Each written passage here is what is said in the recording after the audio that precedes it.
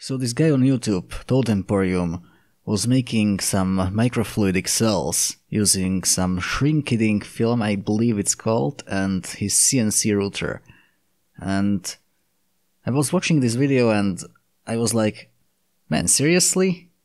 I mean, I really like the thought process of the guy that invented this method, but I don't think this is the easiest way to do this.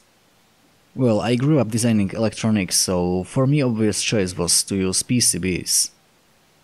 Now the idea is very simple, you just need a needle and you have to scratch the surface of the etch resist layer on the copper.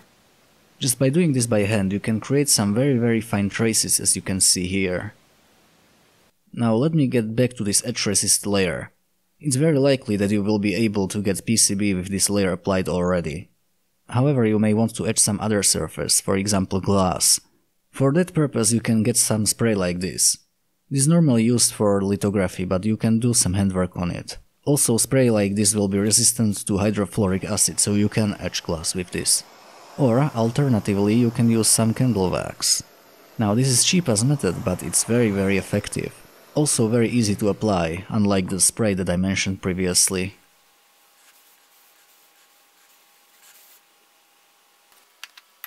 Also, these cells may look like nonsense, because they are nonsense. I absolutely don't need them. This is basically just demonstration of a method to create them. Now etching this stuff is pretty easy, you can just dump this into etchant and it will etch. However, there is so small quantity of the copper that needs to be removed that you can do opposite thing. Also, here's a little trick to see the etching progress basically. If you place the board on top of some light source you can see through as the copper will etch out. By the way, if you are using this wax method, absolutely under no circumstances heat the etchant to speed up the process. To test this thing I simply drilled the inputs to the channel and the outputs and covered it by some packing tape. Then I did some plumbing and yeah, that's it. One major drawback of using packing tape is that it can handle only so much pressure. It's much better to use double-sided tape and glass, or you can use more than one layer of the packing tape. Oh, by the way, I did not see this coming. Oh fucking hell.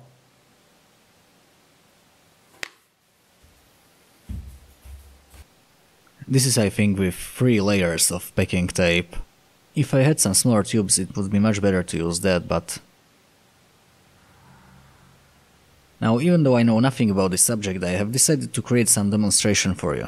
However, as you can see here, the channel is so shallow that you can see absolutely no color of the liquid that's flowing through. So I have decided to test my luck with fluorescent ink. And I will try to demonstrate the properties of this cell. So here are the 2 inputs. This thing should be able to mix 2 colors. This blurred thing is viewing window. Also 2 viewing windows. And the hole I did not point to is the output. So turn on the lights and let's get right into it. I mean, sorry, but this shot will be quite shaky. Even under UV light the liquid in the channel is very difficult to see actually. I will apply some filters so you can see what's actually happening there. For example, you can see that my mixer is not mixing very well. And also in those viewing windows there's always some air bubbles. Also in the channel where there's no mixer you can see the colors are quite separated well, but the separation is not perfect. I mean, these channels are made by hand, so I am quite surprised that it actually even remotely works. Also, rather than forcing liquids from the input, I rather apply vacuum on the output, but that's introducing a lot of bubbles, so yeah.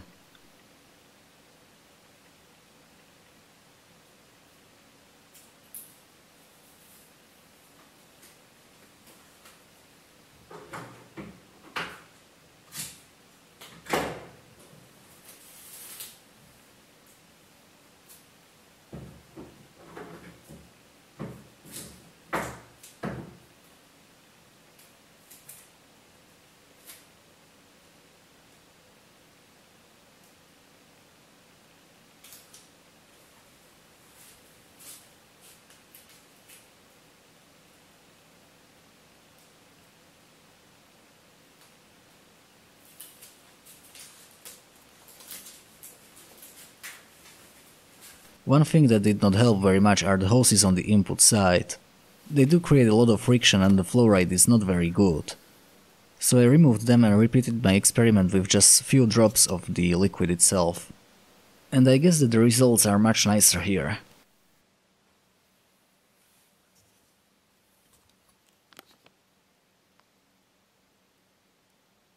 Now here's quite a lot of bubbles and the mixer actually works, so I'm wondering if that has to actually do with the mixing itself, like there's some cavitation or something like that. Yeah, interesting stuff, very fun thing to do actually. So yeah, thanks for watching and see you next time.